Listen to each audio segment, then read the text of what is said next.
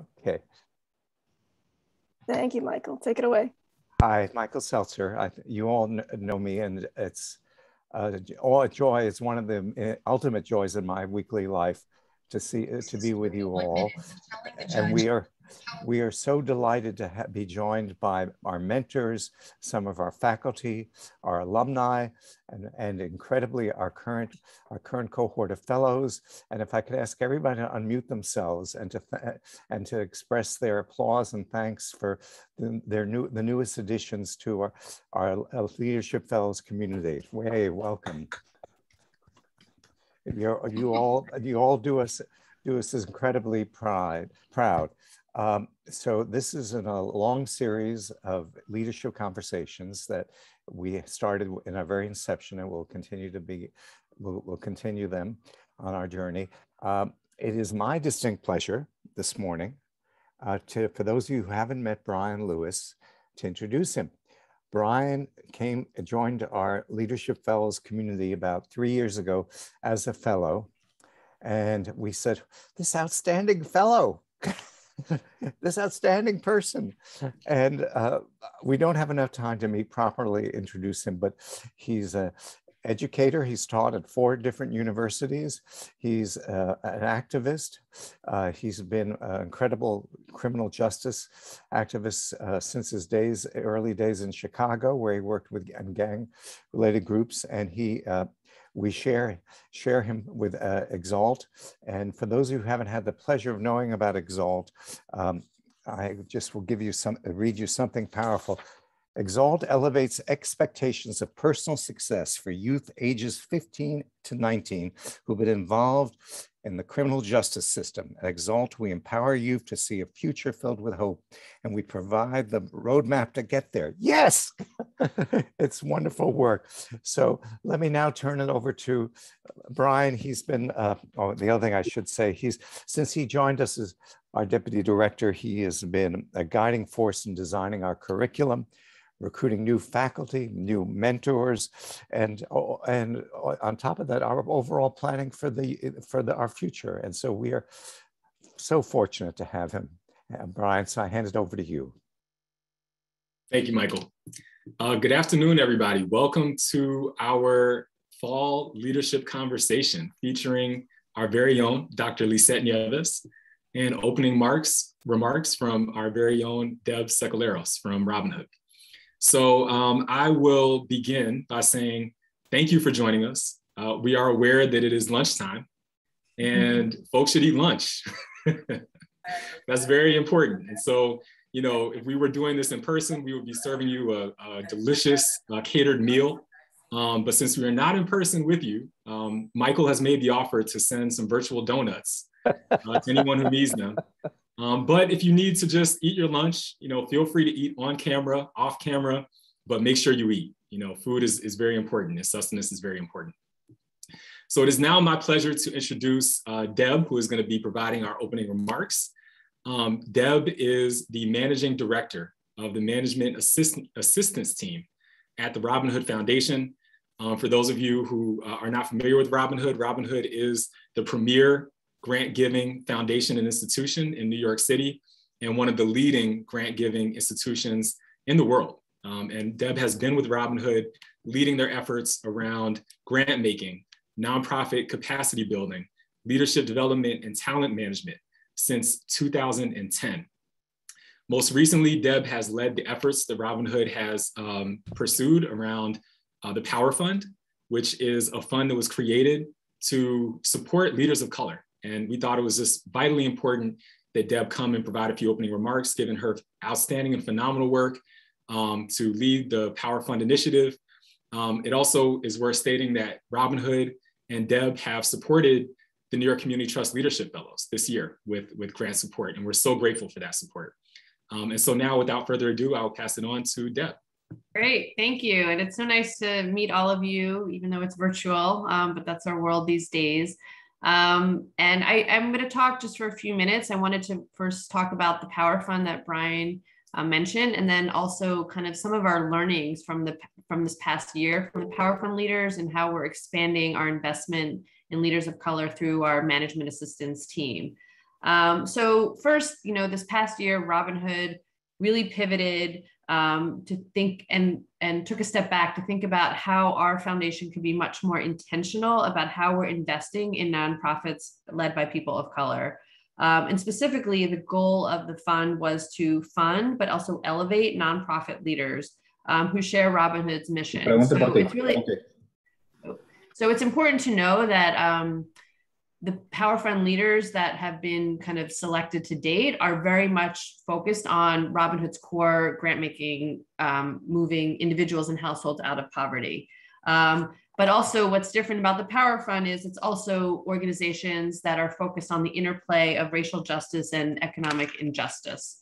So what kind of to date for the Power Funds that we brought in, what we're looking for is, we understand that leaders of color are bringing in a new perspective, proximity, and expertise to help the fight against poverty. And also, we're very much aware from, the research, this Bridgespan put out a research article, just that, obviously the bias and the barriers that leaders of color face and often leads to significant funding disparities kind of is part of the reason that Robinhood took a stance and created this fund. This year, we plan to bring on 5 new leaders of color by the end of 2021. In 2022, we're actually going to be pivoting slightly and looking to bring on, I would say, more startup organizations. We're still defining what we mean by startup, but we want to go out and find leaders of color who are representing, like I said, more beginning stage organizations.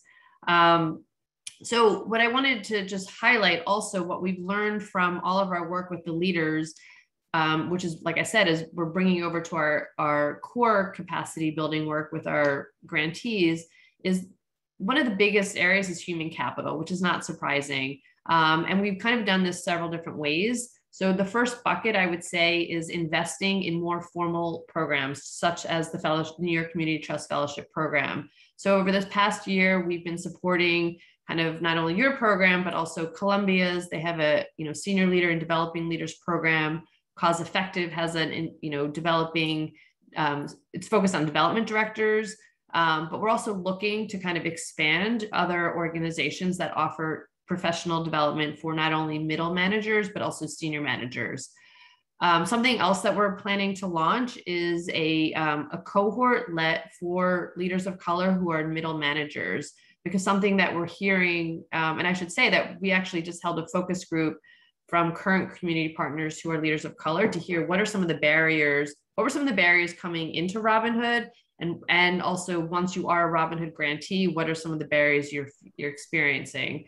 So from that focus group, something that was named that would be helpful is a cohort specifically for leaders of color. So we are looking to launch that in this coming year, as well as a mentoring program. And the last thing I'll just say that we're really focused on is, obviously just investing in a leader of color is not going to make organizations succeed or the leaders of color succeed. So we are also launching investing in helping to make organizations much more inclusive. And so this month, we're actually launching a cohort for executive directors and board chairs to learn about how do you go about creating a diverse and inclusive organization. Many organizations kind of know that this is something they need to do, but have no idea where to start, how to start, and it's definitely very complicated. So we've hired an outside facilitator who's going to work with about 15 of our organizations to help, like I said, with learning series and toolkits and office hours. So I'll just say that, I think like many organizations and foundations, we're well aware of the environment and trying to think about how we can best support organizations led by leader of color, but also the staff and middle managers, so longer term, they can step into these important senior roles. Happy to answer any questions. Thank you so much, Deb. First, can we just unmute ourselves briefly and give Deb a hand for those remarks and also for the incredible work Robinhood and the Power Fund is doing. Oh. Our executive director, Giselle Castro, who unfortunately could not join us today, was a recipient of the Power Fund, has been extremely grateful for the support that she's been provided through that initiative. Also, one of our alumni, Jessica Santana from America on Tech, has been selected. Oh, yeah. So we have a lot of through lines and connections of support through Power Fund. So Deb is unable to stay until the end. So yeah, if you have any questions for her now, you can either drop them in the chat or just maybe we can take 1 or 2 questions for Deb, if anyone has them.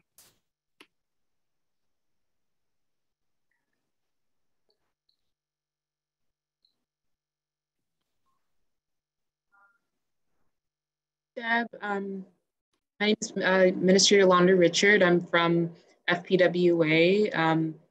You might have heard of us, I'm not sure, but we're a public policy agency in New York City with a membership of 170 nonprofit organizations and faith leaders. And so one of my curiosities is how far out does this program extend in terms of the sort of nonprofits you all are wanting to sort of invest in and create opportunities for middle management? You know, we've seen, for example, a lot of faith institutions and also really smaller CBOs struggling to find training space, right? You know, to sort of better facilitate and better make a connection with the human services sector, for example, houses of worship, you know, having some struggle with creating the management structure that could support sustained engagement with human services to provide, you know, needed resources to the community.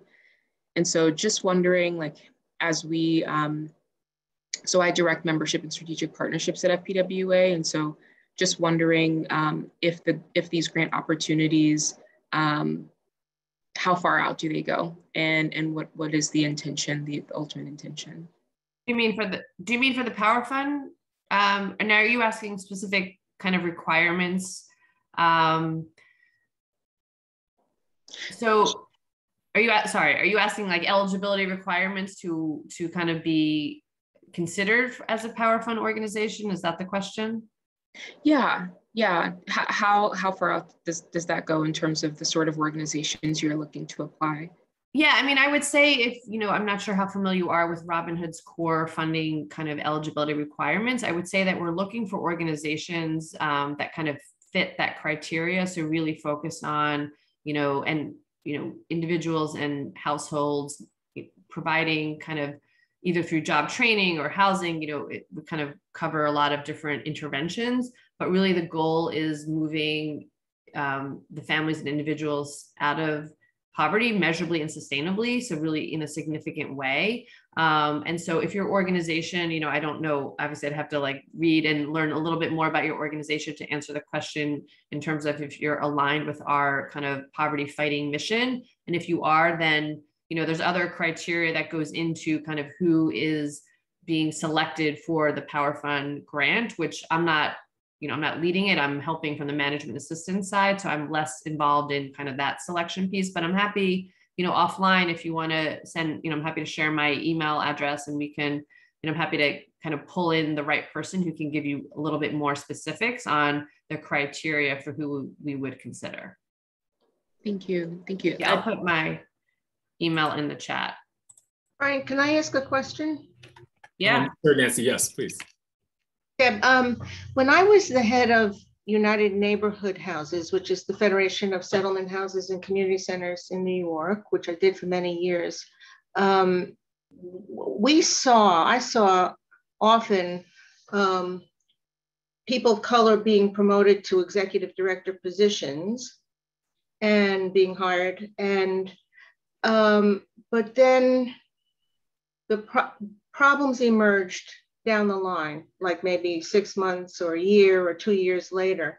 Does your program involve ongoing support for these leaders? Because it's one thing to get the job, and then it's another thing to do the job over time. Yes, absolutely. So we do that several ways. So we actually run a few executive coaching programs. We've had partnerships with Accenture and a smaller consulting firm. We also actually run a new executive director peer group, and that's very much exactly what you're talking about. We've seen so many executive directors, they get the job and then it's such a lonely job because you can't really go to your board, they're your boss. You can't really go to your senior team because you supervise them.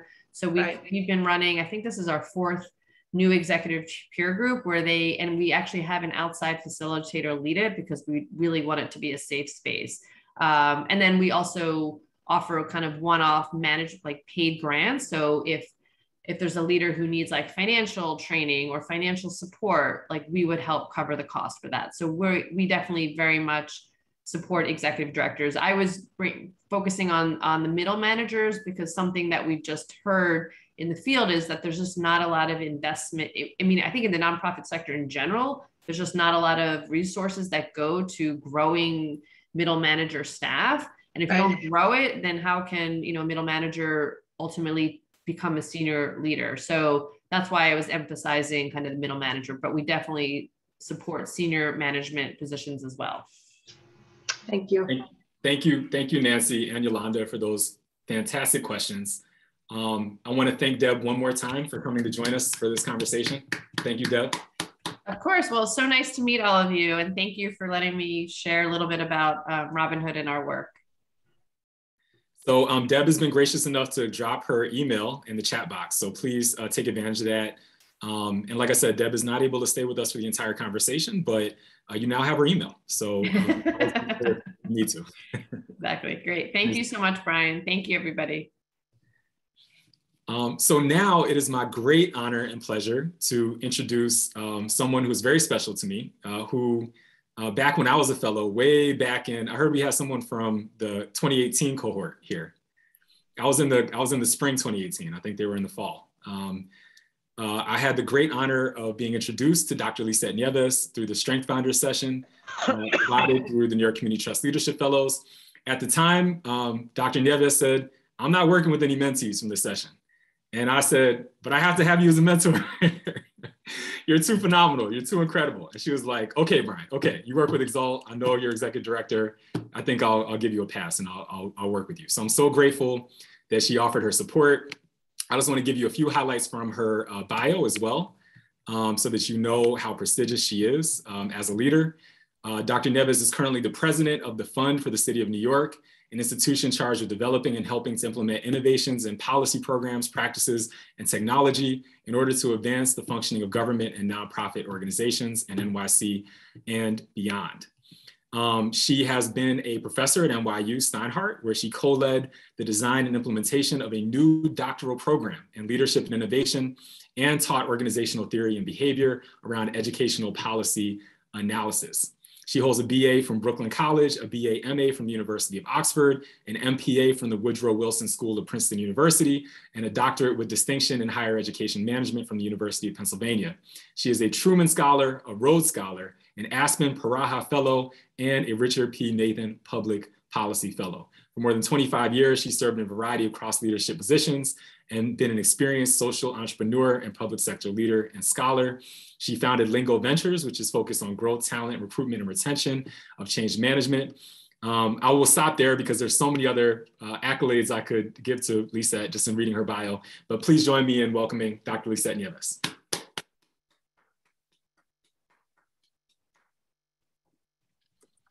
Thank you for that lovely introduction, Brian. You're quite welcome, Lisette.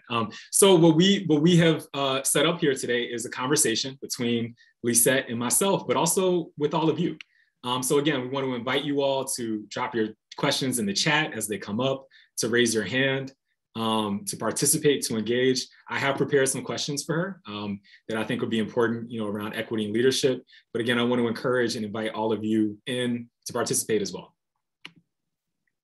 So my first question for you, Lisette, can you just start by, I talked a little bit about the Fund for the City of New York in your bio, but can you tell us a little bit more about what the Fund for City of New York does, and how can our attendees here at the seminar leverage it as a resource? Sure. I'm happy to do that. But one thing, even before I do that, I want to say too, that anyone who believes that they're mentoring Brian is mentored as well. So thank you, Brian, for teaching me a lot on that journey. And talk about creating multiple levels of support. I always want to recognize Michael Seltzer. I was an intern of his, I don't know how many years ago. We won't say how many years ago. And I say this because this is what it really means, that living your truth and life of amplifying work that matters to you, that is linked to your values, you build a tribe over that. And I am grateful that Michael and Brian are part of that. So I just wanted to give them some extra love in that. Okay, so now the fund. The fund is an organization that is about 50 years old, and it was started by the Ford Foundation, and it was a way to be this kind of neutral intermediary between government and other nonprofits, and really pushing for a policy in a way that would better impact New Yorkers in the city. All right. So when I think about the fund, I think about it in two ways. I am someone that is new in this position here, and I took over from a position where someone was here 35 years, Mary McCormick, and a lot of people know Mary, right? And so one thing that I think is pretty important about the fund is we're probably one of the largest nonprofit lenders in the country. And I say that because that's a significant thing, because we're one of the lenders that actually supports organizations that have signed contracts with New York City government, right? Because sometimes there's delays in contracting. That's one. And that's how I know many of your organizations by name, right? The second thing, and that's bridge financing at 0% interest. We also do special lending for BIPOC-led arts organizations as well, too.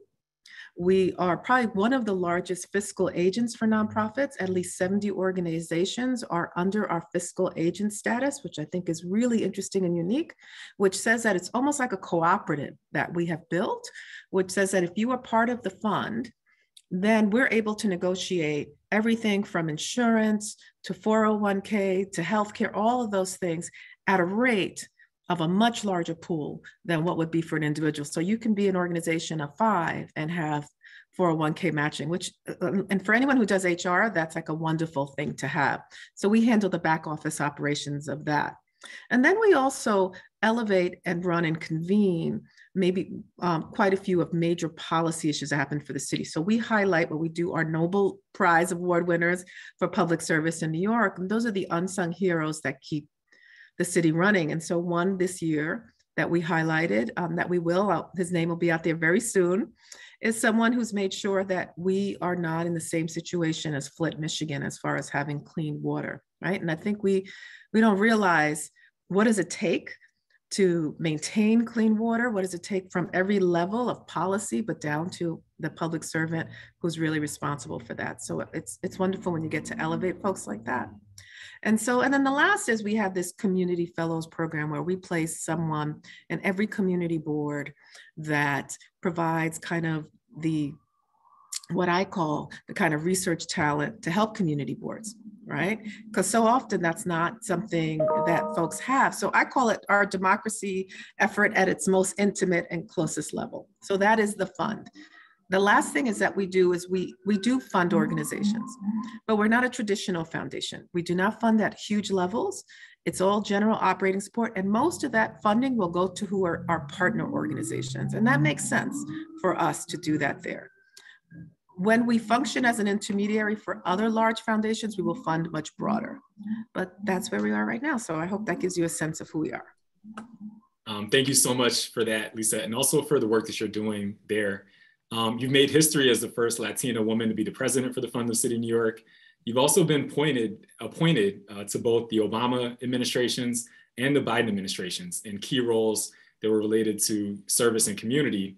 Can you tell us a little bit more about how your identity as a Latina and a woman guides your leadership style and your work? You know, so one thing is, right, for me, I can't separate these identities in ways. So one is, I do think that it's really interesting when you go into a space and you realize how few there are of you in that space, right? And so that's one of the first things. There's only a handful of Latinas that may be heading in philanthropic roles. And so, you know, how do I think about it? I think about it in this way, is that every time that you put in a leader of color who's leading their purpose, that could be magnified 10 times more with who they have around them. And so we have seen a radical change also in the number of people who are coming into our partner organizations. Most of our partner organizations are BIPOC-led, right? I'm really proud of that. But the other thing I want to say too is the number, and I think we don't often think about this, is the number of champions of people that want to see you in that position. So there are a lot of allies and others who want to see you in the position that you're in. I will say, you know, when I think particularly, you know, in this role, I think very early in my career, and Michael could probably attest to this because he knew me when I was super, super early in my career. I actually am really grateful that what people might have seen not as an asset, I saw as an asset in myself, right? I kind of accepted really early on that I was going to have a different voice, and I had to become really comfortable with having that different voice, right? And some of that came from some negative experiences around racism or sexism, but others was just, that's just what it was going to be. And I'll say this, you know, I was raised by parents in New York. You know, I'm a first generation Puerto Rican college student. And I will say one thing that I think is pretty significant is my parents, when I was 9 or 10 years old, organized with other family members a rent strike. And I'll never forget that. I'll never forget what it meant to see my parents do that. And this is at the time of the late 70s and 80s. For some people who are here, this was a slumlord era. This was a big time of housing rights and advocates.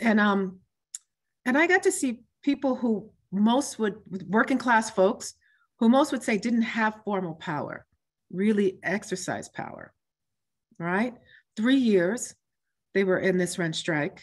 And if anyone's ever been in a rent strike, the people are very invested in breaking a rent strike. The amount of money that, you know, we would get, people would knock on our door and they'd try to pay off my dad, and he would never break the strike. And so and that money could have made a difference to my family, right?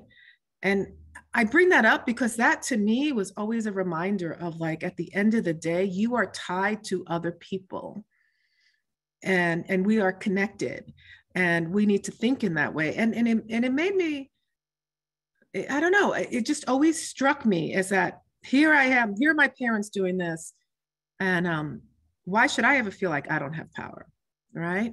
So that grounds me when I think about kind of the positions that I've gone in, right? So they ultimately settled the rent strike. It worked in their favor. So I just want to say that too.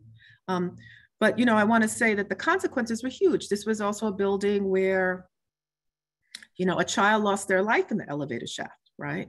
So, you know, this was not a good situation. But what it did tell me is that, you know, collective people with voice is, man, nothing can stop it. So I love that example, Lisette. Thank you so much for sharing that with us. And I hope you won't mind me sharing. Another way that I've experienced that Lisette has brought her identity and her culture into supporting equity and leadership is opening up her home. So Lisette opens up her home in Brooklyn to activists, to leaders. We just heard from, you know, Deb, you know, about the Power Fund. For many years, Lisette has had her own sort of Power Fund, where she, you know, her home has served as sort of a launching pad for people who care about equitable issues. And she supported many, many people behind the scenes who are leaders of color. Many names you probably know, and some you might not know, to say, hey, I'm gonna open up my home to be a place where people can convene for food, to share in conversation, to build community, to advance the issues that are most important to us. So again, I just want to thank you for that. And it makes perfect sense that with your upbringing and with this example that you've inherited from your parents, you're continuing to pay it forward through that work. So thank you. Yeah, but you know what, Brian, I'm glad you brought that up. And I don't often speak to that, but I feel really strong about that, we all have a responsibility to model the pieces, the recognitions of others. So I'll give an example. I would see communities rally around a new leader, and I was like, well, wait a minute. Oh my God, that was the first time we've ever seen a Latina or an African-American woman head this.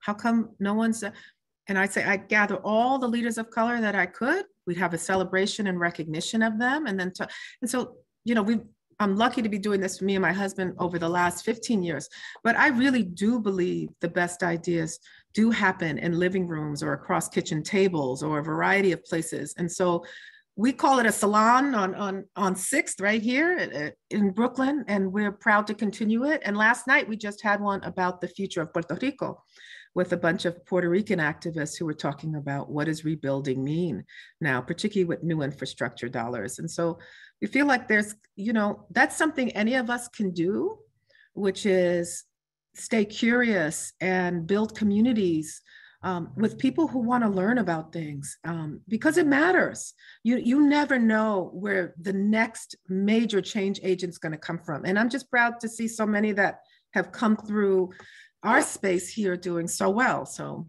whatever I can do, I'm happy to help. And thank you for that. So, you mentioned your husband, a great guy who's also a Chicagoan like myself. So we connect on that level. We know that you're a mother. We know that you also play the role of mother and as partner. Can you talk to us a little bit about, how do you balance all of these various appointments, the leadership roles that you have, your role as a mother, your role as a partner? Yeah. So I think balance is a fiction, right? So I just want to get away from that because I found that word extremely oppressive to me as a woman, right? I will tell you that, right? Because so often this idea of balance has been so genderized. I've always heard women trying to talk about balance. I really heard men really talking about balance. That has never been in and I'm just telling you how I've seen it represented, right? And so for me, I actually reject that. And I actually look at how can I integrate it with my values, my life in the way that I want. So I've had to decide and I've had to make decisions that for me, it's about quality engagement than maybe the quantity of engagement, right? And I've had to make those trade-offs. So it depends on the day, on how well integrated it feels or not, right? So I will say that, right? I feel really good right now in my life, but I'm still the mother of a 16-year-old, so that can change tomorrow, right? What that means, right? But what I'm saying about that is that it's really individualized and it goes through stages of where you can feel comfort balancing or shifting between one context or another. I recognize the privilege I have that I can do that. I'll tell you right now, I'm very engaged in supporting elder care for my mom, right? If I didn't have the kind of position I had, me and my husband and support, it would completely change integration in my life right now. So I don't ignore those kinds of shifts. The choices that I can make were not the choices that my mother could make, that my grandmother could make, right? So I put that there because I think that is something that's come really clear in this post-COVID is just how many roles women take on, right? Particularly, I say we've run the caring economy for a long time, right? Since inception. But one thing that I think is important is that at this particular level, so much of the work that you do is your best work is really done through others and through a team, right? If anyone says, oh, Lisette's accomplished just doing that, I work with a great group of people and I feel really strong about that. And so it's really important to learn early to let go of things and to let others feel the freedom that they can be part of you and share with you. And you cannot micromanage or overshadow people if you are leading an organization. You will never grow personally and the organization will never grow, right? I've learned that from many of you that I'm looking at on this screen. That's Michael from day one with me, even as an intern.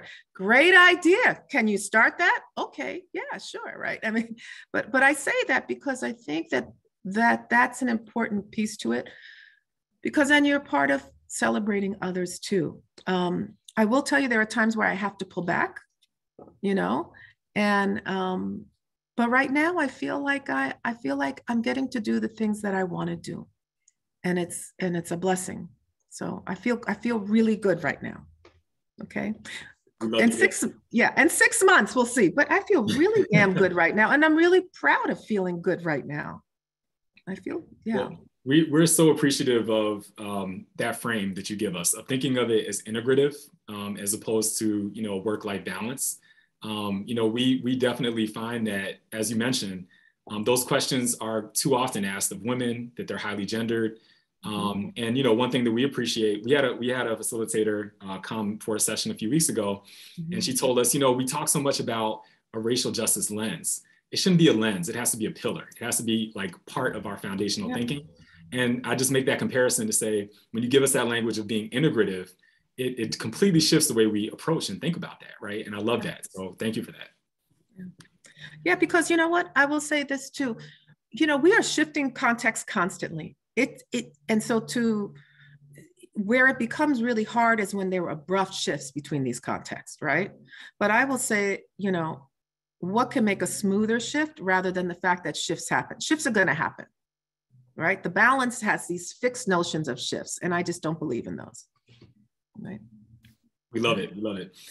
So another thing that's come up, obviously, and you know, all of us have been struggling through this pandemic with isolation, with loss, with grief. Yes.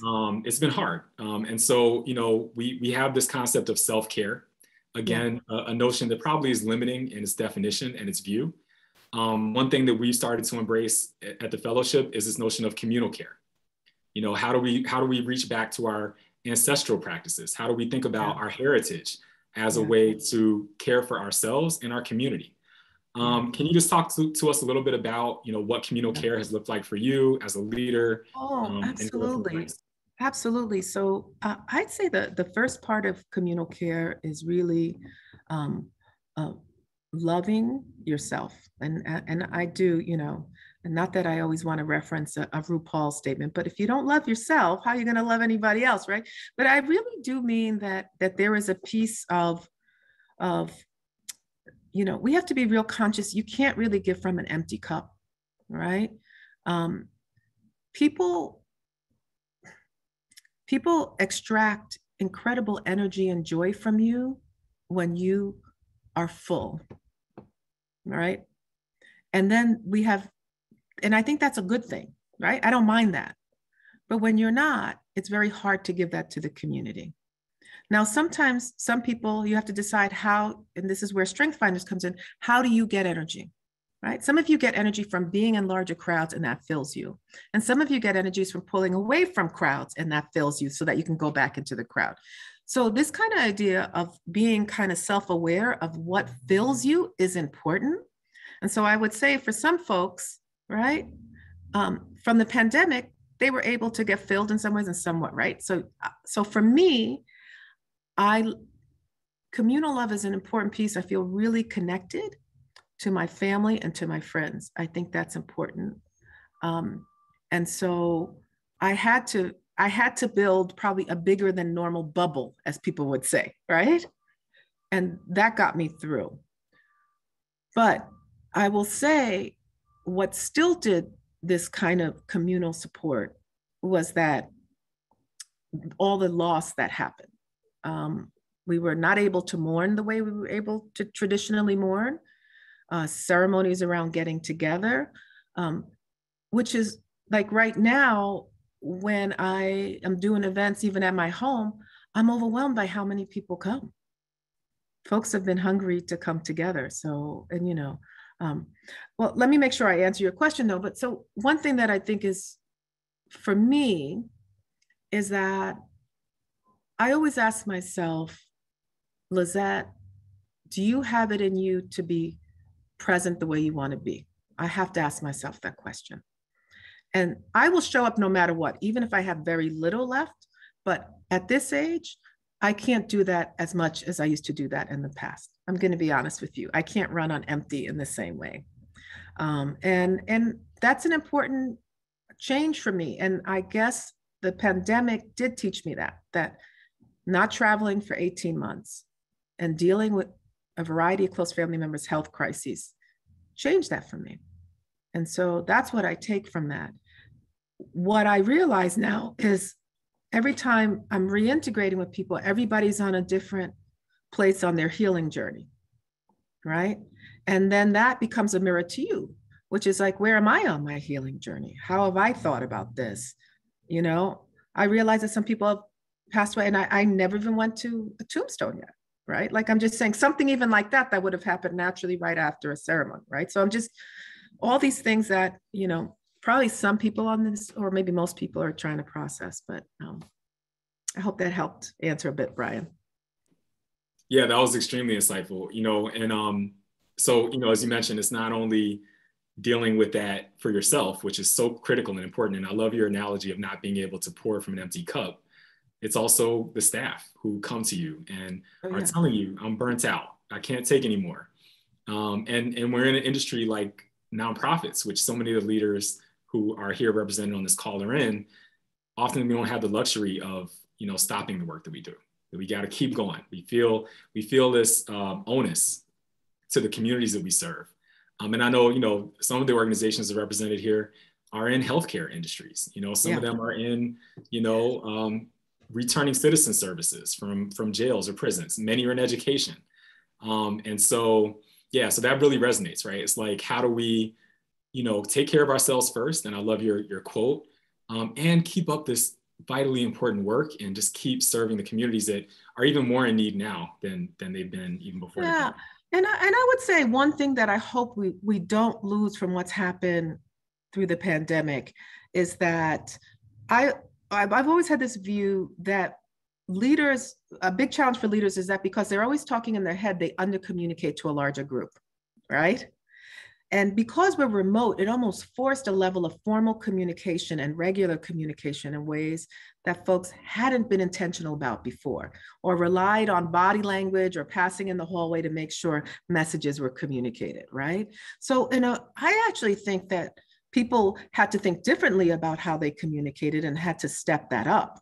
And I think that's actually really important because, the more you communicate, the more you have to listen. And that's when you heard things from your teams in ways you wouldn't have heard before, right? That in some ways, though we were more removed, in some ways, you were more intimate with your team. You knew who was struggling with elder care. You knew who was struggling with illness. You knew who was struggling in a way that could have been a bit more anonymous if you were all in the office together, which sounds kind of counterintuitive, but that's the way I kind of experienced it. So just thoughts on that. Thank you. So I'll take a cue from that. That's a perfect segue. I will listen to, we have, more than 30 fellows from our current cohort. We have returning fellows. It's so great to see some of our alumni back with us. We have some mentors. I will be quiet and I will listen to you all, because I'm hoping you all have some good questions or some thoughts for Lisette.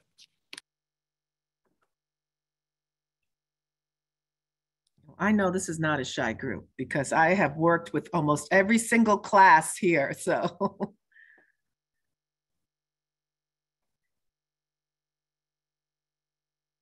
Well, how about I do this? I'm going to say something and then people could jump in. I want to say a couple of things that I think are three things that I think leaders should be thinking about, that they're kind of miss the mark on sometimes. Would that be helpful for people to just hear that kind of thoughts from that perspective? Okay. So I mentioned one of them, which is this idea of communicating. Just because the idea is in your head all the time, not everyone hears that. So really streamline what you want to message and constantly repeat it to the group, because what you're doing is also letting your team know where the values are for you and for the organization. That's really important. So that's one. I say the second thing is that every organization is going through change, and change, a piece of change is a mourning process, right? Not everyone, it's so funny, we say it's about children, but it's adults too. Not everyone has the language for mourning and how to say goodbye to something. If I came to an organization like I did in the middle of a pandemic that had a leader for 35 years, could you imagine, right? I'm coming in as a new person. I even had to acknowledge that there was a sense of loss that the team was experiencing, right? I had to be conscious of that. But I also had to put forward a sense of future and a sense of aspiration that provided a counterbalance to that mourning narrative. But I had to allow room for mourning, right? And so I say that because sometimes in change, we don't let that happen, and we have to let that happen. And then the third thing I would say for leaders I think is important is that the sooner you learn, and I said it earlier, that your best work is going to be done through others, the sooner you liberate yourself and realize that it's not about you. It is about a collective. And so the more that you can practice sharing power, sharing spotlight, sharing energy, the better it will be for you, right? All right, because it has to be a collective. I say this all the time. When my team does well, I do well. Oh, let me make that clear. I get to shine. And then the last thing is, so I'm adding an extra one, is that you model learning and you model growing. So just remember that. If you know your organization's going through change, then it's great for you to be open about how you're learning and you're changing too. We always say it's safe space, but you know what? Saying and modeling are two different things, right? So that's important for me to always say, if I have to get this across to my team, how have I modeled that I understand X, right? So those are just some thoughts. I love that. And I know folks need to process this. You're giving us a lot of juicy things to chew on and layers. While folks are processing those brilliant 3 points that you just gave us, I do want to, I'm reminded when you say that of conversations we've been having in this cohort. And I won't say who the fellow was unless they want to come forward and, say who they were. But one of our fellows made this brilliant response to a comment similar to what you just said, where we were talking about power sharing. We were talking about how important it is for leaders to share power. And one of our fellows said, which really resonated deeply with me, but when you're a leader of color, sometimes they be coming for you. Oh, yeah. Right. And oftentimes they be coming for you if you are a leader of color who is being second guessed because of stereotypes about your ability to lead.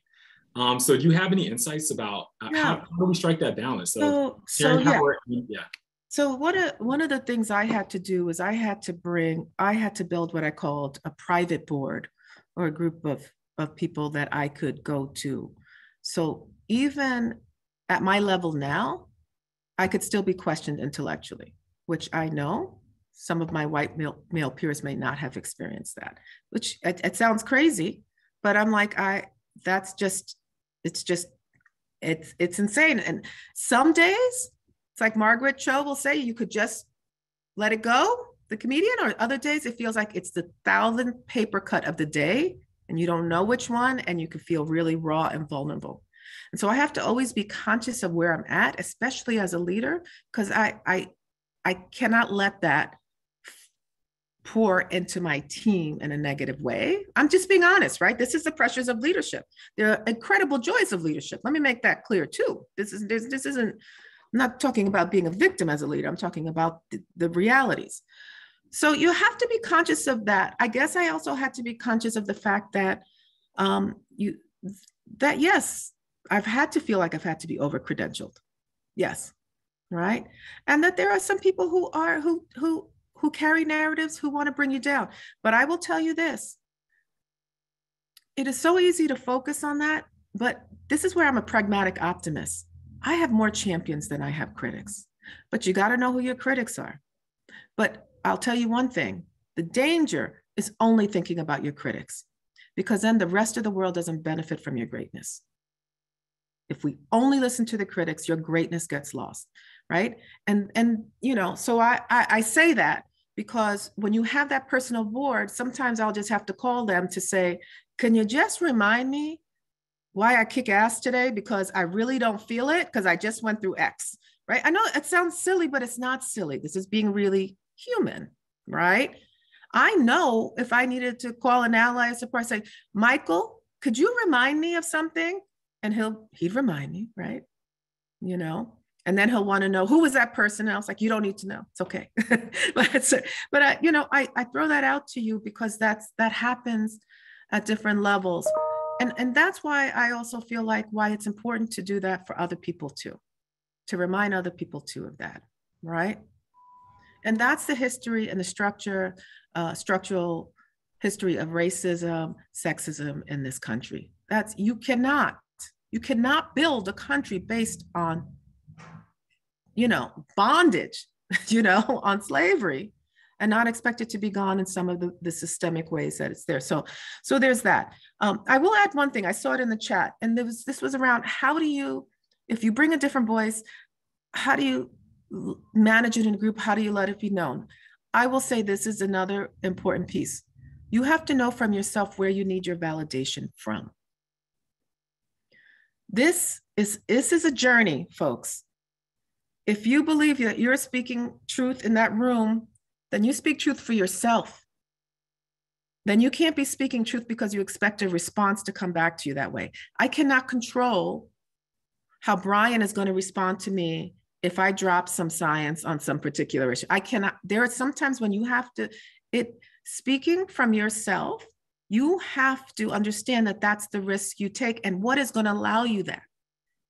You are never going to work in the absence of fear. Fear is there, right? What you have to do is say, how do I work in the absence? How do I work when there is fear? And where can I get that support? And sometimes it comes from you, it comes from others. But I will tell you that if you are linking what you're saying to the affirmation from other groups, that could be really dangerous to your self-esteem as well. And I don't want to get too much into that, but I hope that helped a little bit. Hi, Lisette. The fellow who asked that question said it did. So thank you, Lisette. Okay. Oh yeah, Troy, go ahead. Troy Prince, it's been many years since your time at Year Up. Great to see you. Yeah, hi, Troy. In terms of leadership, you mentioned a few minutes ago, power sharing, not micromanaging. And something that's been on my mind, especially being here in this cohort, as leaders of color, oftentimes managing colleagues of color, because we know that's, where a lot of the people of color generally in the orgs are. What's the balance in terms of staff and colleagues where there are challenges? What's the leadership balance between developing, coaching staff, and the realization at times that they just might not be the right person? Yeah. Okay. This conversation of, I'm going to wrap that in the conversation of equity, inclusion, where how do you even have that thought, that conversation of what's the point where like this person's just not the right person, the person of color doing their best, but it's not, in coaching is not the problem. Yeah. So I would say this pretty much as a leader, let's always have principles first, because I will tell you that that's what people will be judging you on. They will be judging you not on the calls of when you make things that are comfortable and good, but when you make the tough calls, how you lay off somebody, how you might have a discipline situation. This is the reality, right? People will look at that, right? And so those principles are really important. And those principles actually have to go beyond what I call some of the identity issues that are there too, right? I'm just going to be honest with you, because you're going to carry that through. As a chief of staff, I cannot tell you some of the things I've gone through, ups and downs on that. I would say that there are a few things that I think are important. Always have dignity first, as important.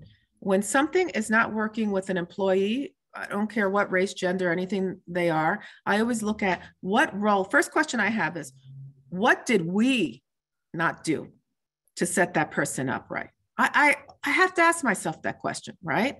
And let me tell you, that's a hard question to ask as a leader. I literally had a situation a couple of months ago, and I was like, oh, I can't believe that just happened. And I stopped myself from going through my own personal head rant, right? And I went to, this is your lesson, Lisette. You didn't set that person up, right? Or this could have been done better, right? I do that. So what I do is I make sure I never react immediately unless it requires an immediate reaction. I take time to think about what contributed to that process. And I also have principles around how I think someone needs to change their behaviors over time, all right? So whenever I'm dealing with managing any staff member, I am very, very clear about if this is about improving, where the improvement needs to happen. That's important. The other part is sometimes the best things that happen to folks is leaving an organization, right? When it's not working for one side, it's usually not working for both sides. That is another thing that I've learned. It's not like one person's happy and the other is not, right? Most people want to come and do a great job. Most people do, right? But I will tell you, it is never in anyone's interest to keep somebody out of a charity model, out of a model that is not being supportive of dignity, and out of a model that's not supporting the mission of the agency. I'm not being Pollyanna about it. I'm just saying, think about what your principles are and then relate it to the conversations that you have. Now, what I will say is that it is hard in organizations where there are so few people of color. And then when you bring in people of color, and let's say someone's not working out, the pressure that you feel, right, around that. I've been in those situations as well too. That's the nature of what we work around in an environment. Doesn't mean that those conversations still can't be handled.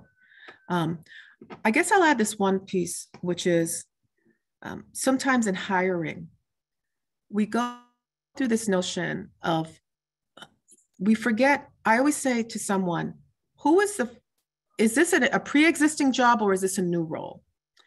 And one of the biggest mistakes I see is that if it's a new role, we get someone that is used to a lot of structure. If it's a new role, it's actually the opposite. There's very little structure. You actually want someone who's very excited about the energy of it being new and not having as much. And so then you put the onus on structure on somebody who has only performed well in structure and hasn't necessarily been excited or enticed about building out structure. Do you see what I'm saying? Does this make sense to folks? I'm not trying to complicate something, but I'm putting that there because I think there's a difference between the first time hire of someone and the second hire. And when I've seen a lot of those challenges, it's that we need X and this is brand new, so we're going to get that person. And yet then they don't get that entrepreneurial side of who likes to work in the gray, right? And then they get frustrated by what is not there. And then that I see causing a tension. And the last thing I'll end on is if you as an organization do not allow ways to communicate across conflict, that's why I love Strength Finders, then you're not going to be able to prevent certain pieces. Then you're only dealing with fires, where things, you can deal with some smolders, right? Earlier, okay. Sorry if I went over, Brian.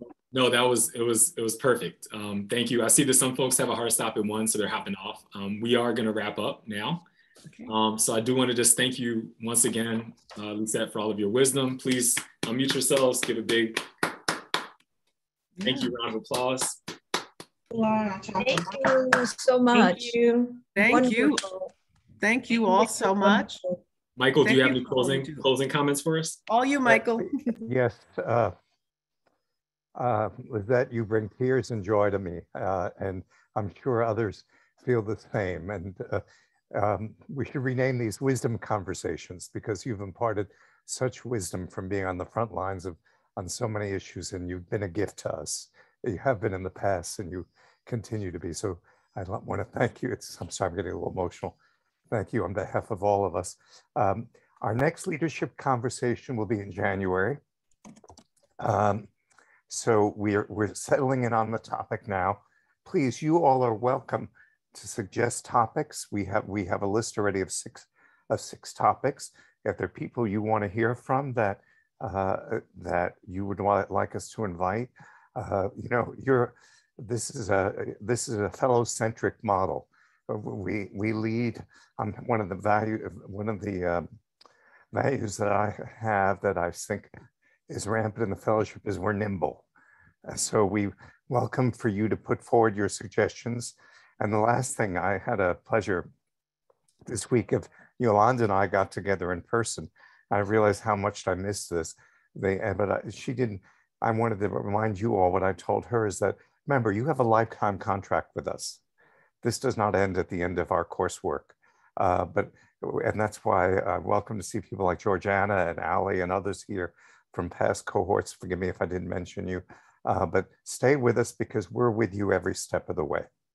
Thanks so much. And thank you, Lisette, with all our love. Thank you. Thank you. Bye, everyone. Have a great holiday. Keep up. Take care, folks.